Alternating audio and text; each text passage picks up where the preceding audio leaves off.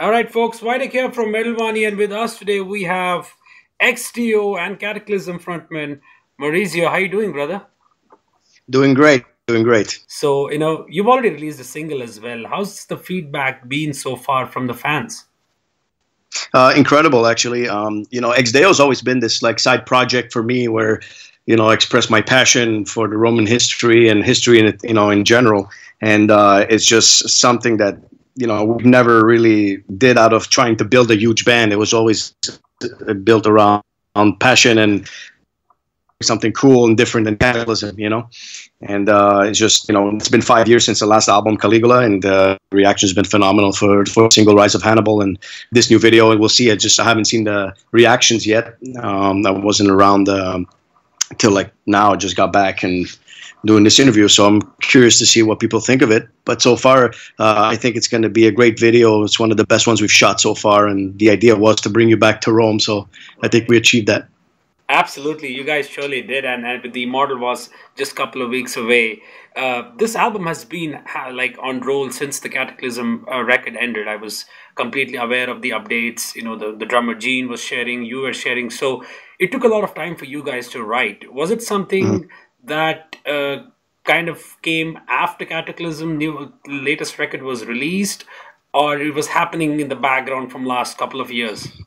I think that Kataklysm has been a band that's been very consistent over the years, and also in certain areas has grown very big, and I think that's taken a lot of our time. At the same time, our families have grown, all of us, and we're four brothers in Kataklysm, and we kind of always look for each other's things that we need, so that we are all happy and doing our things. And EX DEO is, like I said, it's a project band. It's not something that we've, put full effort, not because we don't love it the same way as Kataklysm. It's just that we don't have the time. So it's more of a time consuming thing. So for us, in the end, we're just trying to make way for it when we do have the time to do it, and we kind of always work like a year ahead. So when Kataklysm was about to finish the Ghosts and Gods campaign, when we were in the middle of it, we decided, okay, we know by this time it'll be over, and why don't we do an EX DEO record and just take it from there and see what happens. We'll have the time to take a break between both bands. So here we are with that. So we look forward to promoting this record. Absolutely, man. Now, with Immortal Wars, I mean, having listened to the previous two records many times, and obviously Immortal Wars from last 1 month, I got to ask you, do you feel that you've reached the pinnacle of creativity with EX DEO's this album in general? It's hard to say, because with a band like EX DEO is different than other bands because it has 1,000 years of history to talk about. So there's a lot of potential to do a lot of different things. There's so many different characters, from Caligula to Nero to all these crazy emperors that existed and did crazy things that you could only imagine in a movie. Right. And it happened. That's the thing with Rome, is that all of it happened.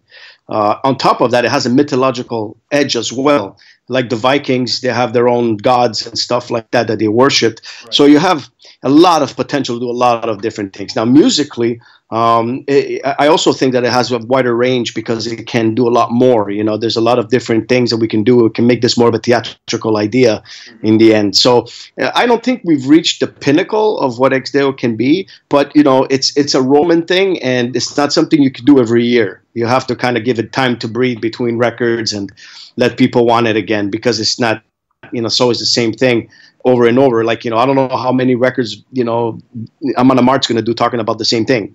So let's say, I guess it becomes more of a music thing for Amon Amarth. People love the music because the theme itself, it doesn't have as much of a rich history, let's say, as Rome. Rome, there's a lot more to talk about. You know what I mean? So it's just a different type of angle to it, Absolutely. It kind of reminds me how important these subjects are in a band. Let's say a band like Septic Flesh, who write about Greek stuff, and you mentioned Amon Amarth and EX DEO as well. The ancient history and metal has always gelled together really well. And with you guys, putting out this historical slab of death metal, a story is very important, which actually, I know as a person who listens, who reads lyrics and tries to figure out what's happening in the background, it says a lot.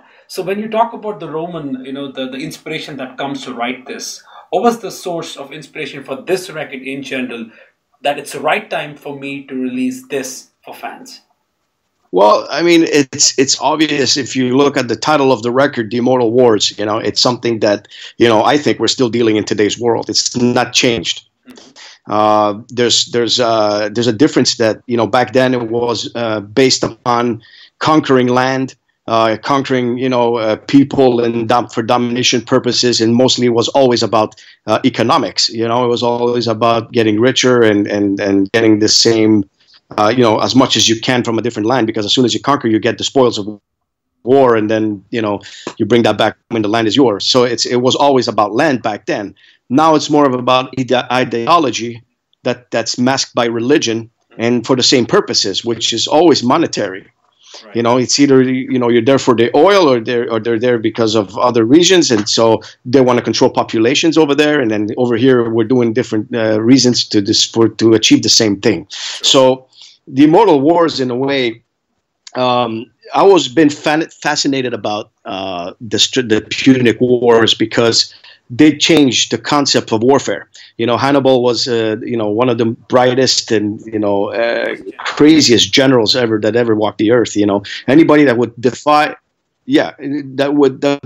the entire Roman Empire, that would walk, would think that I can cross those icy cold, crazy Alps and walk right into Rome, something that they never expected him to do. He did it. It's insane. It changed the game, for strategics. So, then he met his match, and all the guy did is pretty much use also his own tactics against him. You know what I mean? So it was a very important time of history, because had the Romans lost that war, it would have been over. Like, in the sense of everything would be different today. We'd be in a different world. Right. So it's very important part of history. I thought that it reflects a lot of what's happening today in a different way. So I thought it was a good timing for it, and I didn't want to talk about. I didn't want to talk about the same things as like always Julius Caesar and the things that everybody know, because I've done that in the two first records. It was easier. It was easy to introduce people to the Roman Empire like that, because people are familiar with it. This is more deep. Absolutely. We're talking about two of the world's greatest generals, Hannibal and Scipio Africanus. Now, if you keep these two in mind, and these battles have happened, between 264 and 146 before Christ. Now, when we look at that, there's a lot of magnitude that you guys have to live up to when it comes to like the sort of longevity of this timeline. And the moment I started listening to the rise of Hannibal, it was pretty much clear to me that you guys are up to the task. And the moment it starts, there's a certain sort of a feeling inside that this is turning out to be a great, not just musically, but also, like you said, with respect to history. Now, for you guys to introduce orchestrations, riffs, vocals, all these, it requires a lot of thought process. It doesn't have to be necessarily similar as done in the past two albums. So for you on this record, what sort of planning you had made to introduce the sort of, the orchestral part? Because music is the one that's carrying the story forward. Well, it's the process of it was different especially for this one. Since it was a conceptual record, it was very important for us that when you press play and you're listening to the album, that you're feeling the emotion of what's going on with the time frame of what it's portrayed to be, because like Rise of Hannibal was all about the rise of him and taking the spot of his father, and then like there's this dramatic feel to it, and then there's Hispania where he conquers Spain, and then it's a more aggressive song. So everything that was built around this conceptual album was musically written so that it fits the mood. So everything is kind of like put together in a certain way where you're feeling the emotion as the time frame of what is happening. So there was a lot of thought process in it. We didn't feel like we needed to do a 2-hour record. Yeah. We could have easily done a triple record because there's so much time to its detail about this specific wars. We did in a poetic version, a very abbreviated version, because it's a record and we want to keep people interested as well. So it's two trilogies with a middle part, which is like just a break between like the two trilogies of like the Hannibal part, then the Roman part response to it, and then the Roman, which is like the song that celebrates the Roman soldier, Awesome, and its virtues. Definitely, and I know from the technical point of view, obviously you guys don't want to go like you don't want to go ape shit writing technical stuff. You want to focus more on the musical side of it, and that's where the importance of this album lies, because you guys tastefully combine the grand brass, the lush orchestration, like I said, along with the riffs that have been written. I mean, I can give example of Hispania or even the Spoils of War. Every song has a story to tell in terms of songwriting abilities as well. And what's even, what makes me feel even more interesting was the bellows that you unleash. It makes me kind of visualize that I'm in the middle of the field, armor, in the sun, and Legion 13 banners held afloat. I gotta give it to you for conceptualizing everything from your mind into actual music. Well, thank you so much for that. And to me, it's you either do it right or you don't do it. And there's two parts to this. And as for me, as far as doing the narration, I think the narration is a huge part of EX DEO, because it really brings you into the battlefield, of course, or on the Senate floor, So it's like, for me, it's important that we feel like that. It's almost like I want you to close your eyes and imagine where you are. I always said that the best way to listen to an EX DEO record is to dim the lights, have a glass of red wine, and just imagine. So I think that's the only way you're going to really get the full feel of what EX DEO is about. But technical ability, we could do crazy things. We wrote a record in 1996 called Temple of Knowledge, which was like 45 riffs on a song. Like we were able to do the most crazy stuff out there. The problem is, you're going to take away from other things, and I think that we're more of a song structured band now, and what we write, whether it's Kataklysm or EX DEO, is hooks. And we prefer to put melodic riffs instead of technical riffs and being too crazy. I mean, some bands do it absolutely amazing, like Nile is one of the examples, I think, that are great with historical things and being able to mix the technical aspect of it and keeping it interesting enough so that you're not losing the audience. That's one of the great bands of the historic metal side, of it. But that's their thing, for us to try and do the same, it wouldn't work. I think that's good to do what we do and let the keyboards and your orchestra side of it take over, in a way. So that's what makes it different in Kataklysm too, I'm sure fans, when they listen to the cries like, I'm the general you cannot kill from the Battle of Zama, I gotta say that it's gonna suppress the chills, the ripple down the spine the moment I hear that. It's phenomenal. Awesome, and that's what we wanted to create. Is just that moment where you're there and you could feel it, and that if that's happening, then the mission accomplished. Definitely, the orchestral parts of this record. I mean, I'm sure you must be pretty much involved into this, because it's there in your mind, and you have a certain visual, thinking that how it's going to sound. So when you had the plan of bringing in the orchestration, the kind of on a grand level, to be precise, was that something you had a clear idea at the beginning how it's going to be, or as you worked on it, it kind of gave you even deeper analysis of how it should sound?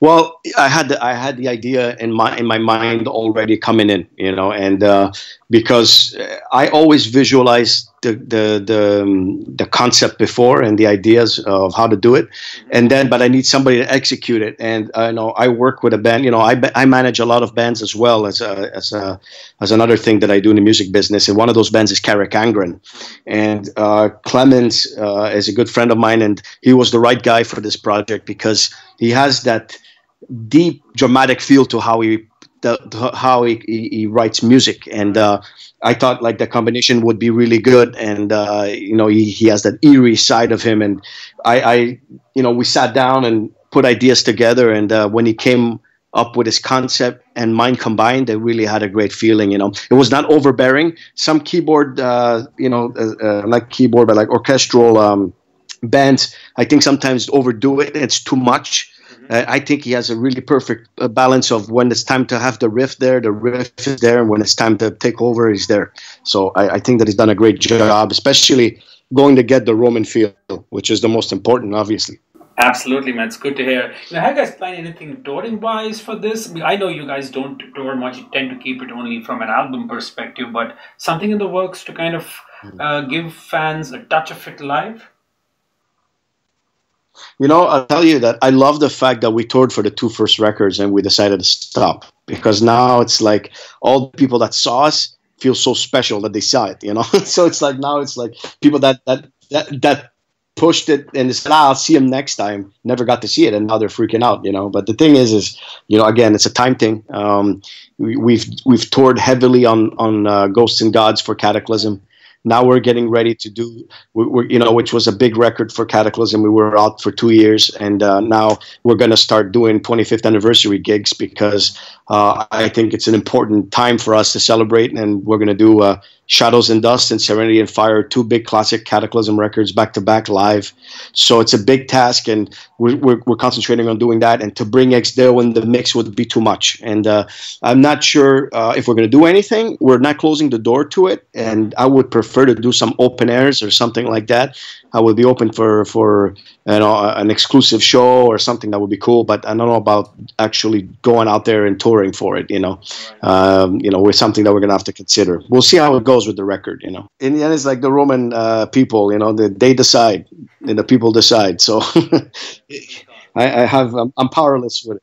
Right, man. You said that you're taking the two important albums of Kataklysm, throughout Europe. I think it's sometime in the October, as far as I remember. So there's a long gap, in between that. Is there anything planned in terms of Kataklysm getting back on road, or writing some songs for the next record, maybe? Well, we are going to be finishing off Ghosts and Gods, the touring part of it, in April with South America, and we're going to do about 10 shows down there, and that's going to be the closing part for the touring for that record. And we're doing only one open air in Germany. We decided to take the summer off and just do like one big open air as an exclusive in Germany at Bang Your Head Festival. So that'll be it for Kataklysm, and then 14 shows in Europe. No record planning right now. We're in the middle of just promoting this EX DEO thing and seeing what happens. But I'm sure we'll start getting into ideas early next year or something. We'll see how it goes. Awesome, man. That's good to hear. I look forward to that. And the two special albums, fans are going to have a good time. So, if you had to sort of sum up the record, the Immortal Wars, in a sentence, what would you say? Dramatic and powerful. Dramatic and powerful. Pretty much, man. Look forward to that, and thank you so much for having a chat. Thank you. You too, man. Take care, and we'll talk soon. Soon, man. Bye-bye.